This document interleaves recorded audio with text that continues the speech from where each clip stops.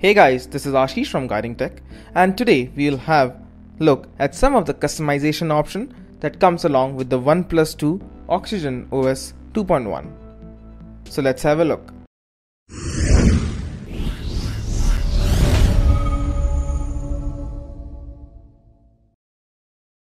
I would like to take my personal favorite as the very first, and that's the configurable touch keys.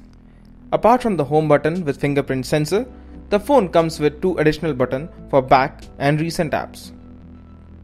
The best thing about these buttons is that it can be configured, and if you're a left-handed person or you prefer the back button on the opposite side, you can change them under the button options in the settings. If you want, you can also disable these buttons and enable the on-screen navigation button if you feel that more comfortable. Further, you can also assign long press action to these buttons, which comes as an icing on the cake. The next is the option to enable the dark mode, and the settings can be found under the customization option. Once you enable this option, you'll get a system-wide dark theme. You'll also get an option to choose the accent colors once this particular setting is enabled. So how about we change it to orange for the time being. The next in the list is the option to customize LED notification colors, wherein you can change the global notification LED color along with some battery notifications. There are around 6 different colors to choose from. Now I understand that there are no much options to change the color for a specific notification, but there's an app for that and I'll be discussing it shortly.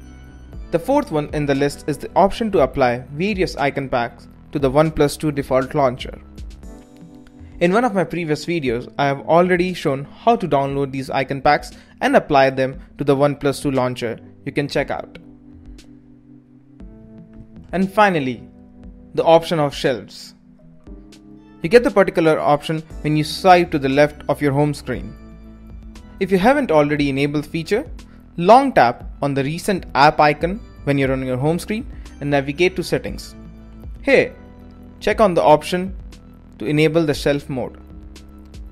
The shelf is like a quick access panel wherein you get your frequent apps and contacts.